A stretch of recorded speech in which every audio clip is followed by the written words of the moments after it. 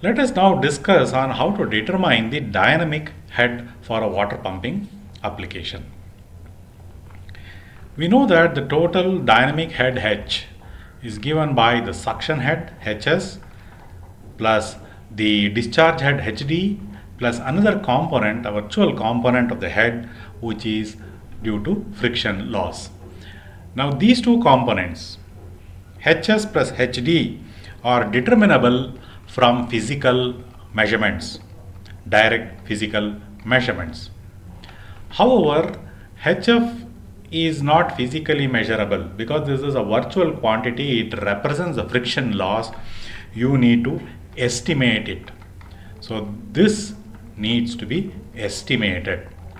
So how do we obtain these quantities? Now let us see the Hs and Hd part. This is the easier part, and then later we will see how we go about estimating the friction loss component of the head also. Now consider a water tank at a lower level. So it is filled with water and we need to lift water out of this tank and put it to an overhead tank. Now let us have a pipe, and that is called the suction pipe. It is reaching the centrifugal pump. So this is the centrifugal pump, this is the suction pipe, and then from the other side of the centrifugal pump there is another pipe which is called the discharge pipe, and it discharges into a overhead tank in this fashion. Now what are the heads in this case? Now the pressure required to overcome the height from the bottom of the suction pipe to up to the central axis of the pump is called the suction head. So let us mark that. So all the water that is within the suction pipe up to the edge of the suction pipe, and the potential needed to lift that water from the edge of the suction pipe up to the axis of the pump is called the suction head Hs. Now above the pump, from the center axis of the pump up to the maximum height to which the water is lifted up is called the discharge head HD. Now in this case, the total lift, the water has to be lifted to a total height of Hs plus Hd, and the total physical head is Hd plus Hs. Now consider another scenario where you have water in the tank as shown like this. So this water tank containing water is having a pipe connected like this in this fashion, and it is placed at a height above a common ground reference, and the water flows from this outlet of this tank into a pump like this. So the inlet to the pump is in this fashion, where the pump may be where the water which is being sucked in through the suction pipe is at a higher level than the pump itself, but the pump needs to pump the water to a much greater height, located in this fashion, where the delivery tank is at a much higher level than the source tank, but the pipe connection may be in this fashion. So let us see what are the suction heads and the delivery heads here. So take the tip of the pipe and the center of the pump for the source side or the suction side, and we will call that one as Hs. Taking the tip of the pipe as the worst case, and the center of the pump we get as this as the suction head. Now considering the highest point to which the water is pumped to the center of the pump, so this is for delivery, you will have the delivery head. So now here actually in actuality water is pumped from this level to this level. So if you take the highest point, so the water is pumped from the minimum level, this one, to the maximum level, this one.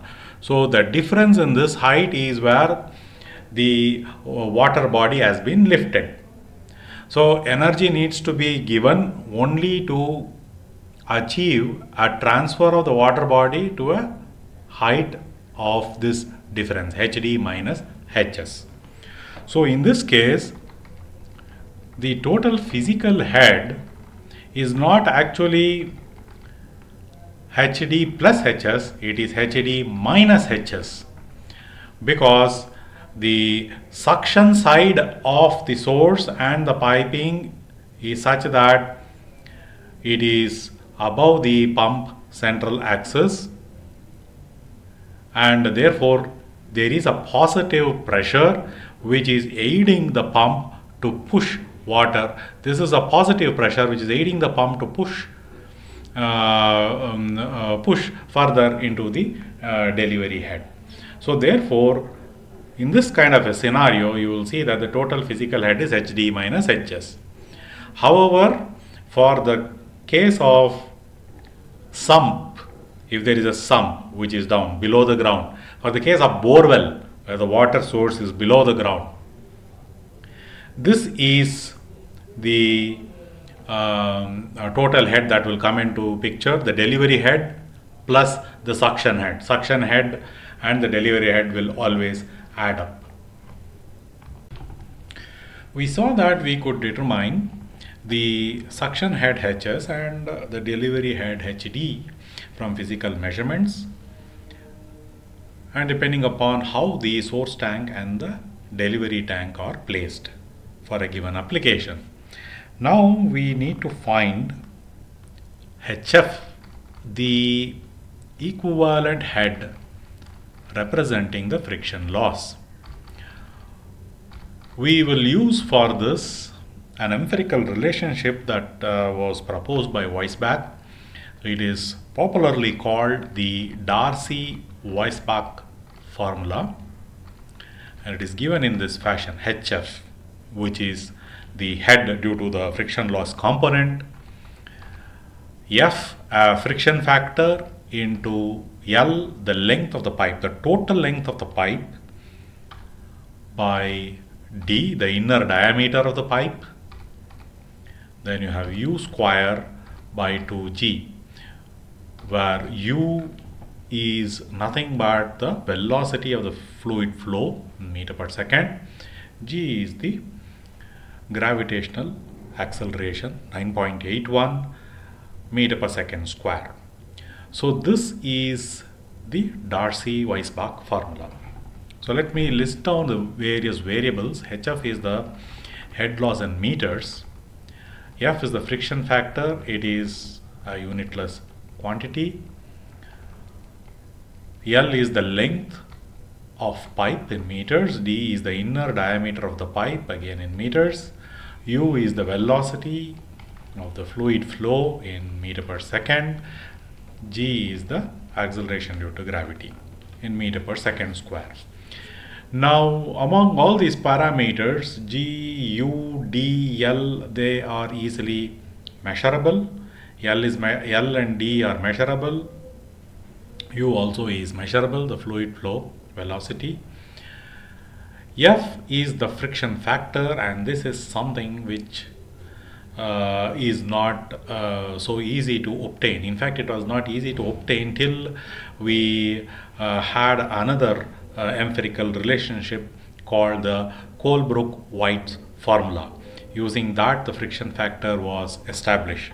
So this is the one which is more difficult to estimate, but today with computer and Colebrook-White formula, we will be able to find the friction factor, use that friction factor, substitute here in the Darcy-Weisbach formula, and we will get the head loss, and use this head loss, substitute into the total dynamic head formula. You will get the total dynamic head, and use that total dynamic head to obtain the power required, the hydraulic power required for the application.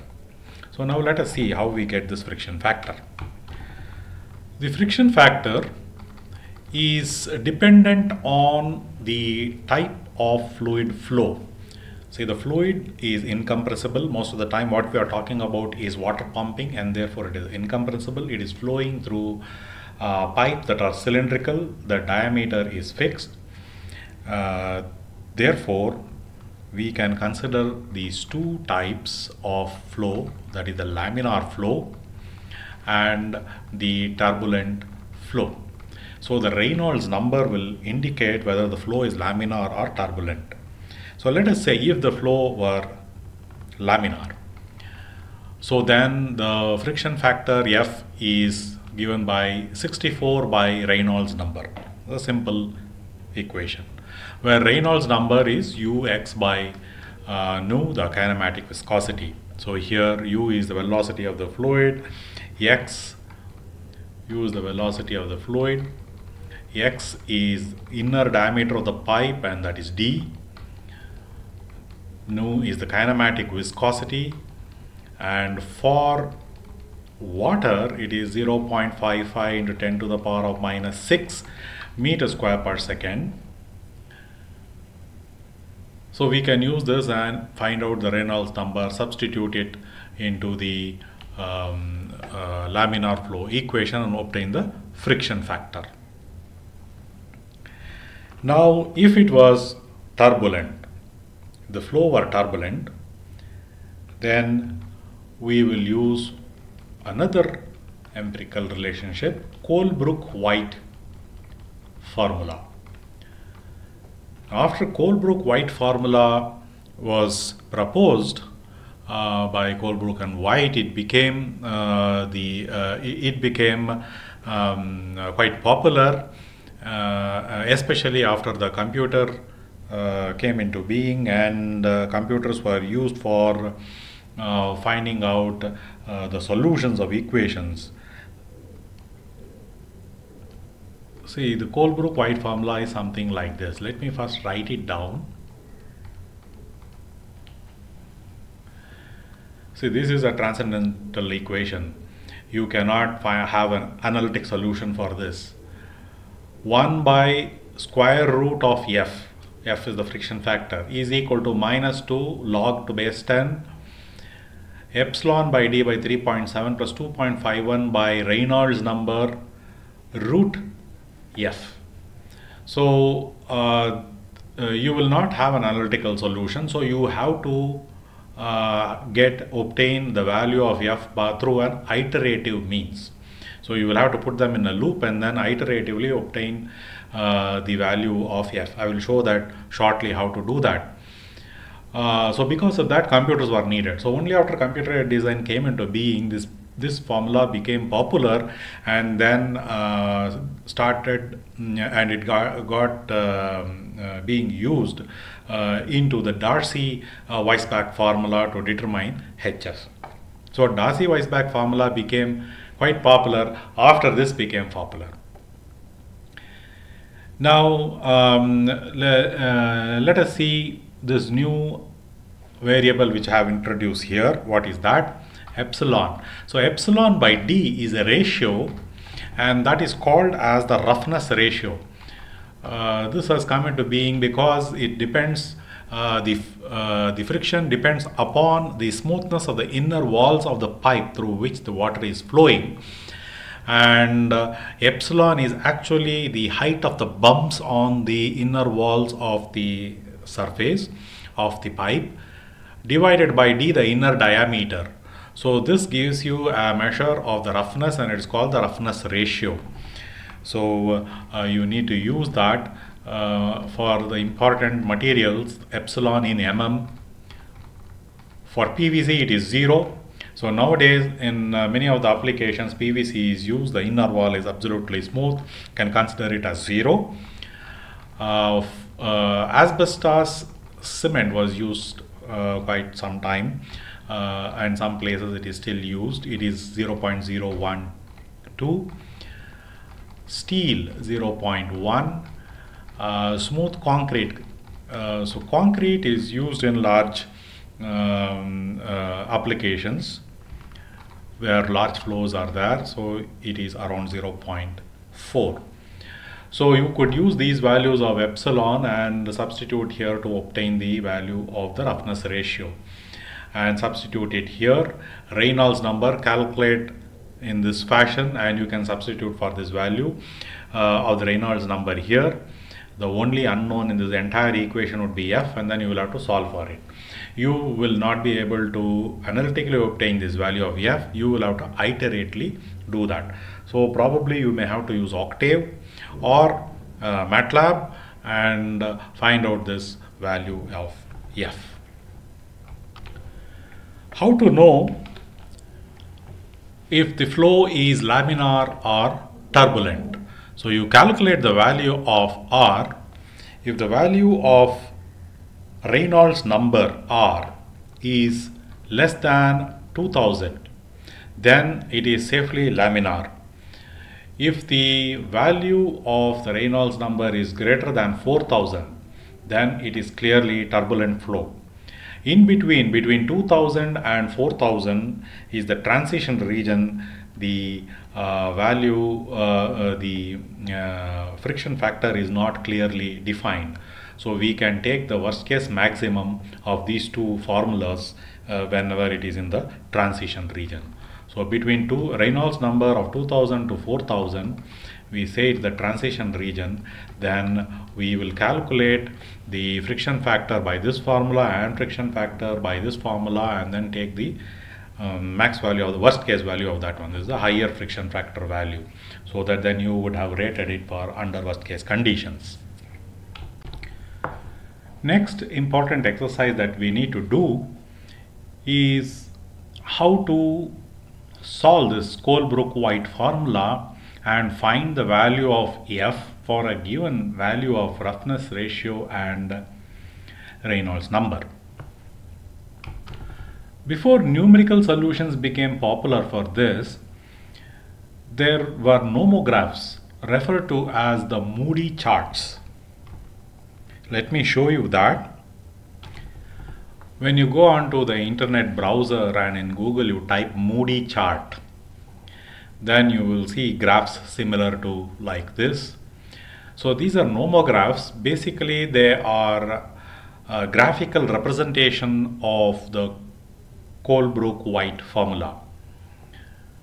So how do you read this? You see, this is a family of curves. Each of these curves that you see is for different roughness ratio. So for a given roughness ratio,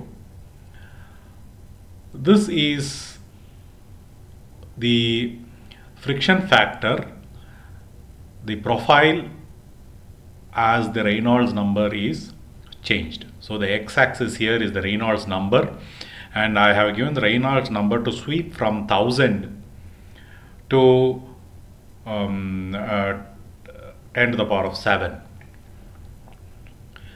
So as you sweep the Reynolds number, you see that up to around 2000, this is using the laminar flow equation, and once 2000 is crossed and somewhere here around 4000, the turbulent flow model comes into the picture, and this is where actually the Colebrook's equation is used. In between, it is actually the maximum of the two models that is being used as a worst case. So that is what we have done here, and this is what is the Moody chart that we have obtained using Octave. So if you look at the Moody chart which is there, which you obtain in the literature, it will be very similar. Observe that This region is the laminar flow region. This line here is Reynolds number equal to 2000. So this is the laminar flow region, and this region is the turbulent flow region where we use a turbulent flow model. And here is the transition region between 200 to 400, 200 to 400. This is the 2000 Reynolds number equal to 2000 line. Now each of these lines are for different roughness ratio. So epsilon by d is equal to 0.001, 0.004, epsilon by d roughness ratio 0.001, 0.004, 0.01, this is 0.02, this is 0.04. So like this, you have these nomographs. Then let us say you calculate the Reynolds number using R is equal to UD by nu, that is the kinematic viscosity. Then based on the value and based on the roughness ratio, you can select that specific curve and take out the vertical intercept, and you will get your friction factor. So this way people used to work using the Moody chart, obtain the friction factor, substitute it in the Darcy-Weisbach formula, and obtain the friction loss head. But after the advent of this computerization and the numerical algorithms started becoming popular, MATLAB type of environment became very popular with the students and the engineers. We can easily solve the Colebrook-White formula using iterative methods, and that is what I am going to now show you using Octave environment.